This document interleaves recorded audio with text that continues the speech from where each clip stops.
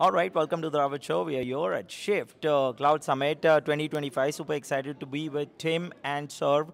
Welcome to the Robert Show. It's your debut. I'm super excited to chat about what happened at Shift. We are towards the end of the conference. I've had a blast, to be honest. Great customer conversations, great talks.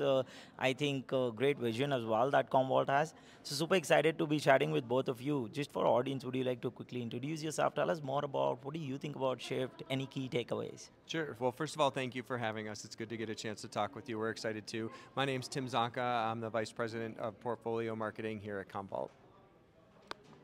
This is Sarv Saravanan. I'm the Chief Customer Officer at Commvault. Fantastic. And I've been seeing all the great work that, first of all, the customers have kind of, come across. They've kind of shared about, the joint partnerships that you all have in fireside chats and all the amazing things.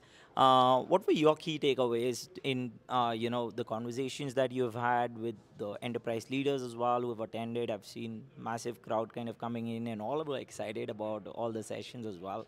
So curious to know about that. I mean, the purpose of Shift is really for us to share with our customers and partners right. the shifts happening in the industry with respect to cyber resilience. Exactly. How traditional data protection has moved to the left to acquire more security capabilities. And the security space is also interested in making sure the right side is well equipped to deal with threats exactly. and more predictively and proactively. And the space is converging more and more.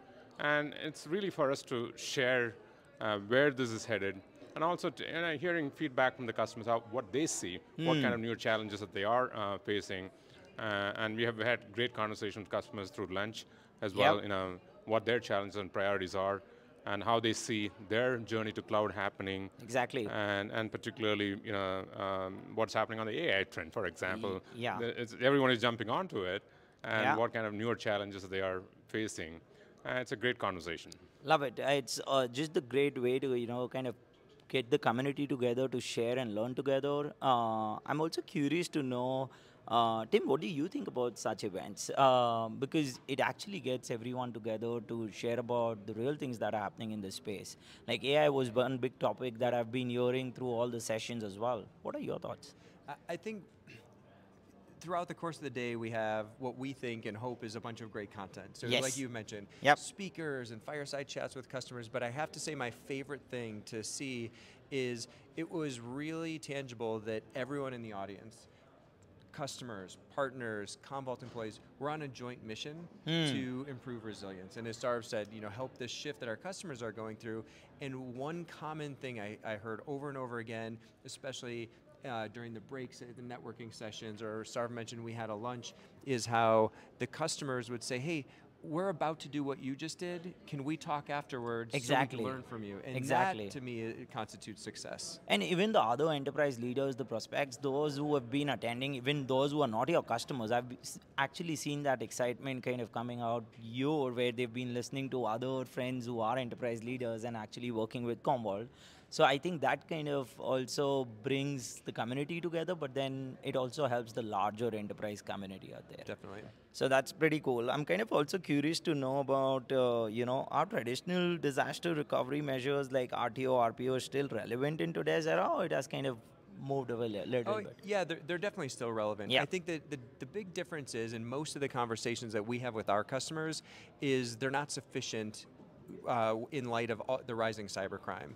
So you still need to prepare for disasters. You still need to be able to communicate about recovery time, objectives, and metrics like that.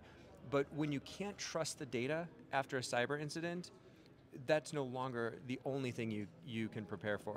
You need to have measures where, is the data clean enough? So not only do you need to be able to recover quickly, but you can't go so quickly that you actually expose even more risk.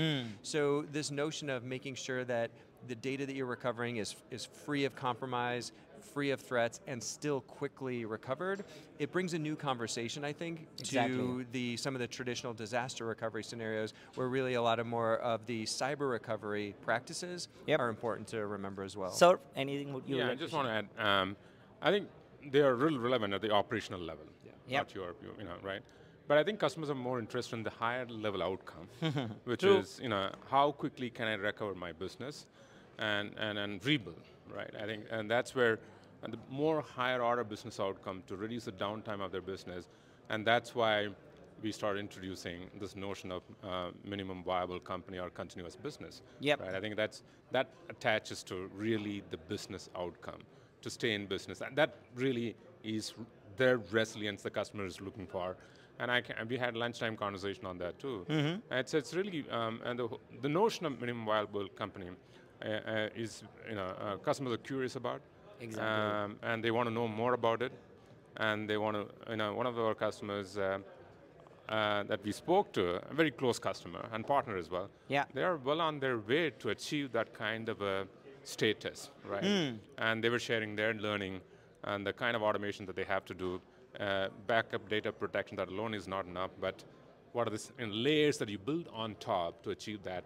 I think that's one of the objectives of this Shift event, introducing that notion of minimum viable company. Yeah. And that's resonating well with customers. I love it. Thanks for sharing those. It's great insights. I'm kind of also curious to know, since AI has kind of come into the game, how do you see the attackers kind of getting into the data in a different way? How do you kind of look at that?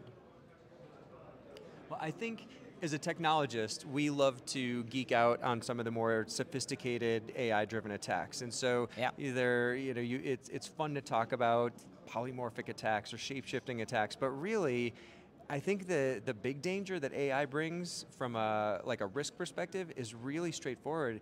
Is it helps write better emails. I mean, the social engineering that I think makes attacks so effective, being able to write more, like from a phishing perspective, it's straightforward, but it's really powerful, and I think really increases the risk. Yeah, and so I think that's one of the things. As much as you want to talk about maybe some of the more cutting edge stuff, I think it's as basic as that you can't ignore. Yeah, exactly. It's just about the smallest thing, like email writing as well. How you start believing.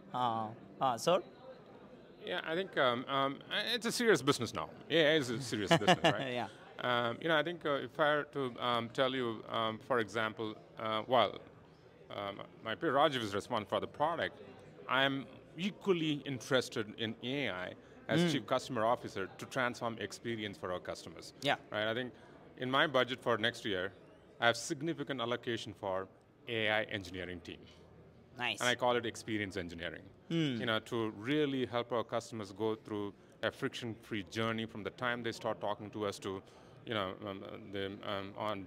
get onboarded onto Commvault, Exactly. get consuming our services, products, and the lifestyle cycle they go through, and the experience behind it. Yeah. And then as they have problems, the kind of support that we're able to provide in product and outside as they talk to our people, how everything is delivered through an AI platform. Yeah. So that's the kind of a serious business outcome that we hope to achieve, and not just for us. I mean, not just us. Our customers are all talking about the same thing as well. Exactly. Across industries, it's happening.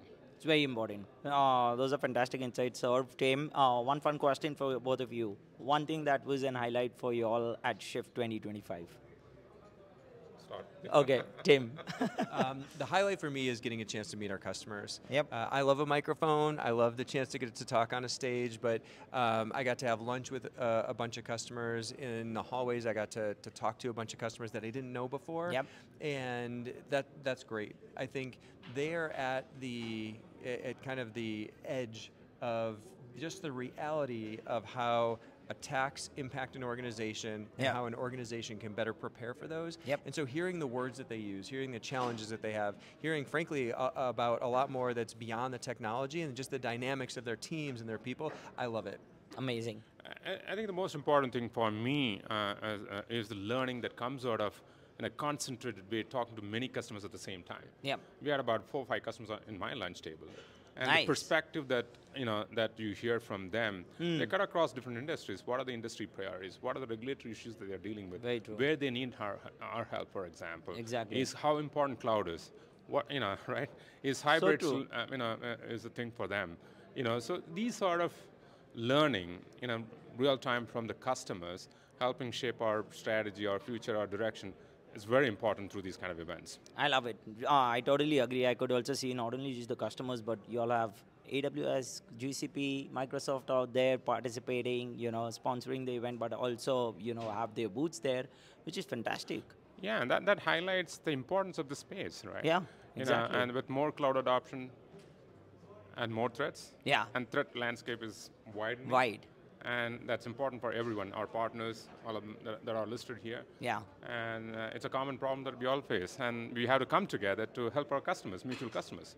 I love it. Okay, I promise this is the last one.